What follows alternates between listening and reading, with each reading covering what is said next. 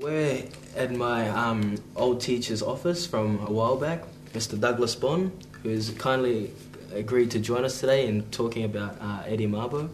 Of course, Mr. Mabo was the instigator for Aboriginal and Torres Strait Islander land rights, so hopefully this interview will give us more of an insight and an understanding of it.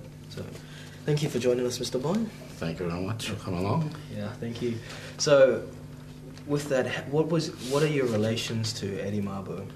My relationship to Eddie Mabo is his grandfather and my grandfather. They were brothers, and our links, is very close together. The thing about back in the Murray Islands, our grandfather, they were what we call the Bazamle, the shark people, the ones that look after the laws of Marlow. And throughout the law of Marlow, that Eddie sort of took on this fight against the Queensland government and the Commonwealth government. Doug, how significant was the Mabo case? And at the time, did you know just how important it would be in the future?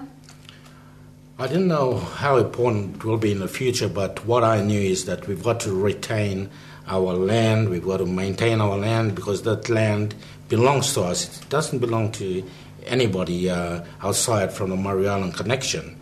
Like I said about when the government said it was Crown land, we say no, it's not Crown land. We have continually been using that land ever since our forebearers.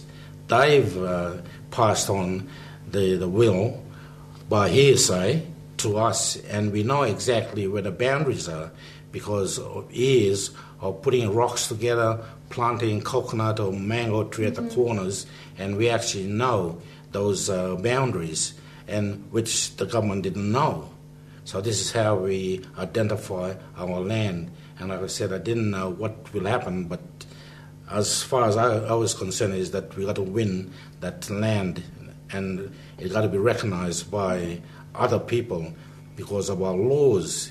You get other people with other laws that come into the country, or if I go to somebody else's country and I've got to abide by their laws, but it never happened to Indigenous people of this country.